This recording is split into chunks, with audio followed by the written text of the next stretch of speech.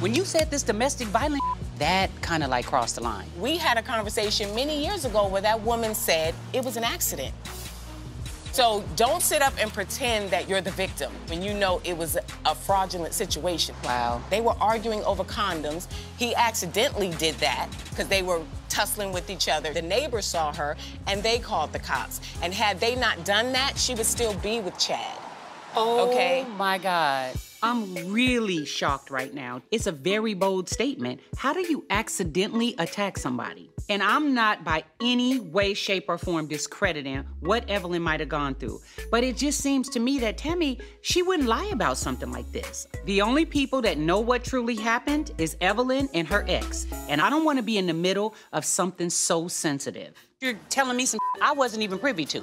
I didn't know that this was an accident, but it hurt her. I was hurt too. And they've been talking about me. From day one, they have been talking about me. When I was the big bitch, they was talking about me. Ever since I've known them girls, they have been talking about me. And I just always try to be their friend. And I always try to be down and be quiet and stick around and hang in there, support Shaunie, support them bitches, make up, do whatever is necessary, and I'm tired. I'm tired. You're telling me something, and it hurts my heart because from what I know of the situation, I wasn't in Miami. You've always been nothing but Tami. You've been an amazing, beautiful person. If it ain't enough for certain people, it's okay. Tami is really hurt. Now, it doesn't help what she said to Evelyn, but at the end of the day, I have never seen her this upset. Well, don't speak for me. I'm not talking about this another second. No.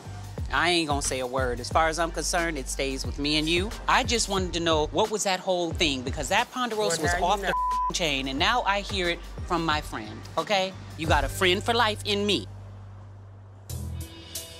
Maybe I was wrong for saying it. For saying the whole part about the domestic violence? Yeah. Maybe I was wrong for throwing that in her face. That's right. That takes a big-ass woman to say that. Maybe I shouldn't have said that. Throwing her truth in her face. That Ponderosa.